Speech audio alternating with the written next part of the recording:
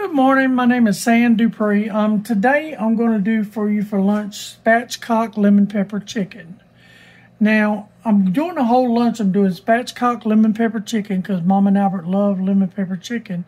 And I'm doing green peas, which all I've done with them was open the cans, rinse them. I'll put a little tap of butter in it and some chicken broth and a little salt and pepper. Bring them to a boil and turn them off. Now, I'm doing mashed potatoes as well with sour cream and butter in them. All I do is I've washed my potatoes, cut them up, put them in water. I'll put a little bit of salt and pepper in them, bring them to a boil and cover them up and let them finish cooking.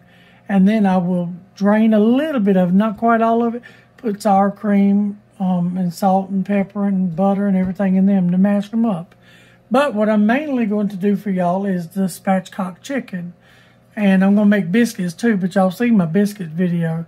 So the main thing that I'm showing you today is just the spatchcock chicken. So I'm going to do my best now to turn you down. And I found 2 hens in the markdown yesterday for like $1.70 a piece. They're not huge hens, but it's plenty for my family. So, because they'll eat it and enjoy it, and that'll be fine. Please overlook my mess on the counter. We got the baby birds that we've been keeping in here. So I'm going to do my best now to turn you down so you can see. So be patient with me.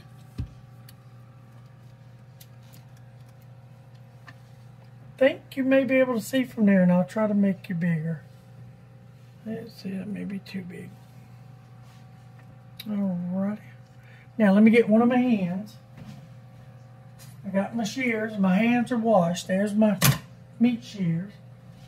And I got my pan. I took a pan and lined it like this. I got my oven set to 385. I'm going to set the pan to the side. And any pieces that I do not use, I will save and boil for the dogs, because he usually comes with some little gizzards and stuff. But I'm going to show you how to spatchcock a chicken. You can do it 2 ways. You can do it down the backbone, or you can turn it over and do it straight down the breast. But the way I usually do mine is I'll show you. I'm going to use my knuckles and try to make it closer. Yeah, there you go. The way I do mine is I usually come right here with the part that goes over the fence, they call it, and I go right down the side of it. Go right down. It's kind of tough, but you have to, just break the little bones and stuff.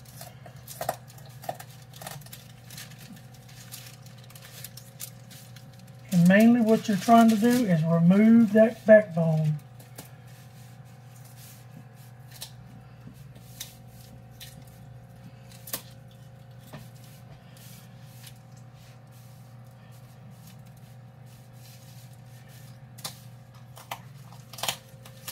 There we go.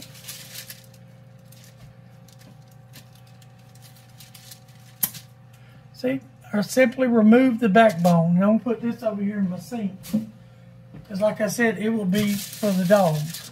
And then you turn your bird over like this, and then your wings, I usually cut my tips off, because they're not edible anyway, and I can use them in the dog's cooking. Now, and the wings, as you can see right there, then you want to take and you heard it crack, and then you want to take your wings, fold them under so it will be flat like that. There's a little fat cavity right there. You put them under just like that. Okay. Now after this, I'm going to wash my hands because I'm dealing with chicken.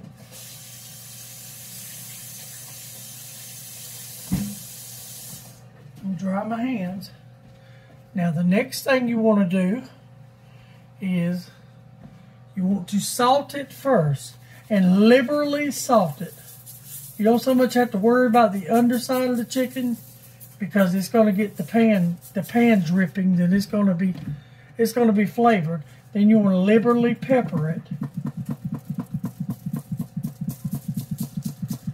And see, these are small hens. I think they were like 2 pounds a piece.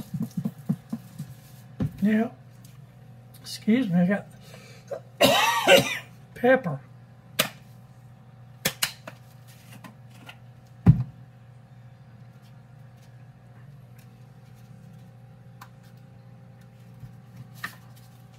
Now I got my lemon pepper. And they love a lot of lemon pepper, so I coat it really good. We go through a lot of lemon pepper. They like lemon pepper hamburgers, lemon pepper everything. So this is basically done. So then you want to take it, pick it up gently, transfer it to your pan, just like that. Now we'll get my other hen and we're going to repeat the step.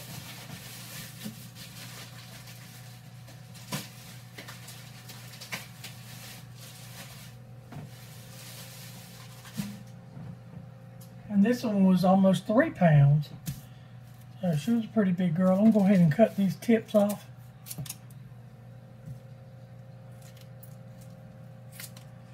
Just take those 2 little joints off. Dogs will get, I'll boil the dogs, them in some rice. Then I want to repeat the same step.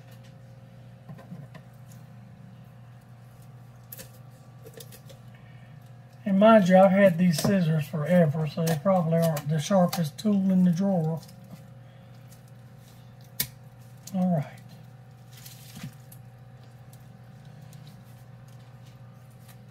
And I actually do my turkey at Christmas like this too, because it cooks faster, and you can actually turn it back over. I'll show you in just a second, and make it look. See, that's the backbone. You can turn it back over and make it look pretty decent after it's done. See, or you can even bake it like that. The backbone is usually what causes it to cook so slow, and it takes forever. So there you again. Try to tuck it under, just under the little fat, so it'll hold it sort of bake in a shape, just like that. And again, on the wash man, we are through with these. I'm going to put all that over here so I can clean up.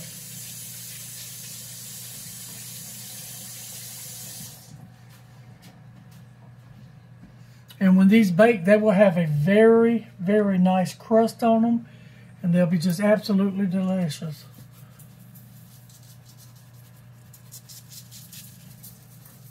And whenever you cut the backbone and stuff out of them, they're just the presentation. Because sometimes what I'll do is I'll take, when they do get done, and split them right down the middle and give someone a half a chicken. So see, these 2 hens will be very good meal for four people, you know. If they lay on a bed of rice, it would just be beautiful. And then there you go again. Very liberal with this. And I got wax paper down because it just makes cleanup so much easier. And what I have done in the past before, I just rough cut my potatoes and washed them with the peeling on them and laid them around my chicken. And there we go. We're going to transfer her over here. Jeez. Pepper light, they got me. Okay, let me clean this up, and now I'll show you the pan before I put it in the oven. See how easy that was to clean up? Okay. Now there will be a part 2 to this video, because I mean it would take too long to do this. So when I do bring you back, I will bring you back showing you how it all looked, except probably the biscuits, because I'll wait till Albert gets through. Albert's working in the yard today, so I'll wait till he gets through doing that and make the biscuits fresh. But here are your 2 hens, and I got mine, like I said, at 385. You want a pretty high heat. So, but there they are. They're going to go in the oven.